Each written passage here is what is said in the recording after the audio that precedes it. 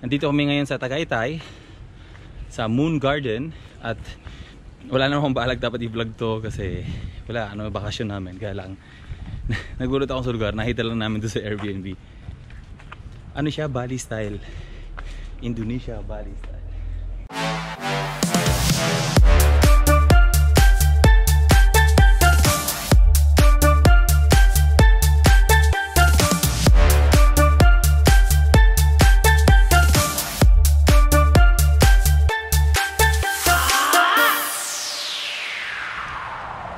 So as unexpected, may kasama pa siyang breakfast na hindi ko rin alam. Basta akong hinabol ko lang dito nung nakita ko sa Airbnb to, pwede yung aso namin, yun lang. Kasi balag lang talaga namin Tagaytay Road. Pero since nakita ko na yung tsura nito, papakita ko na rin sa inyo. So sa Casitas 2 kami.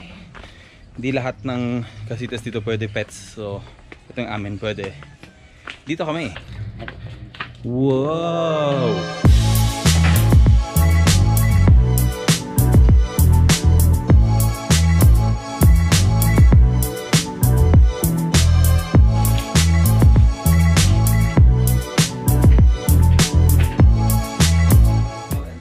Habang may tumatay dito, nandito na yung next na nag-aantay. First come, first serve. Hi there! So kita nyo na, ang dala ko lang action cam kasi wala akong balat mag-vlog dapat. Nag-enjoy ka na? Ang galing, ganda ng room niya, para siyang ano. Basta kakaiba siya. So nag-offer sila dito ng hotel and home service. Kali's Massage. Swedish Yatsu Reflexology? Yun. Pa. Oh. Ang plano talaga namin is dito sa Tagaytay, wala. Mag-ano lang kami. Papalamig, kakain. Maghahanap ng exotic foods.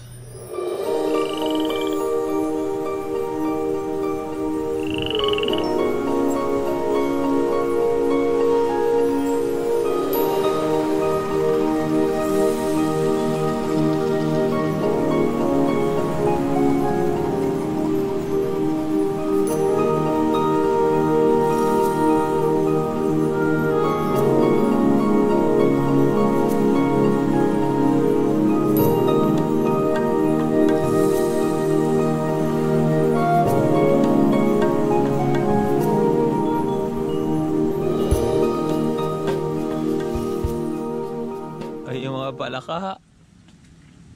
Dito na lang ako.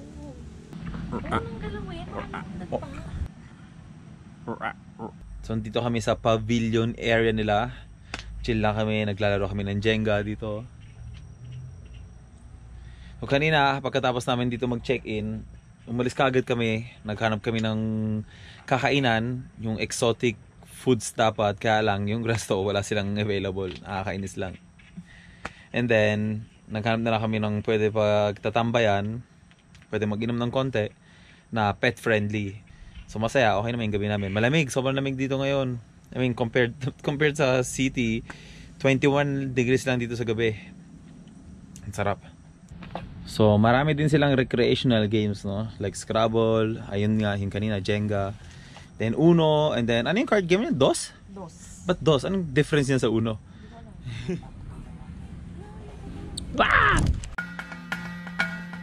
First day in the morning, inclusive ng aming package is yung breakfast na actually hindi ko alam, hindi ko siya tingnan. Sabi ko nga, ang habol ko lang dito is yung pwede dalhin yung pets, yun lang.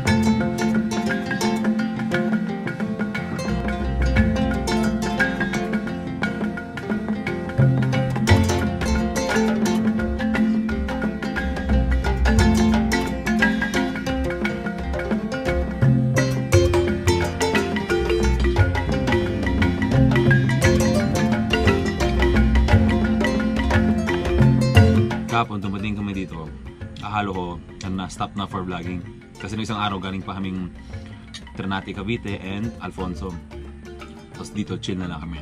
So kailangan nyo rin i-consider na medyo maraming insekto dito. Kasi talagang malaki siyang garden. So provided naman nila yung off lotion, tsaka mga insect repellent. Ano yun? Citronella. Citronella. Yung magiging amoy ng room nyo.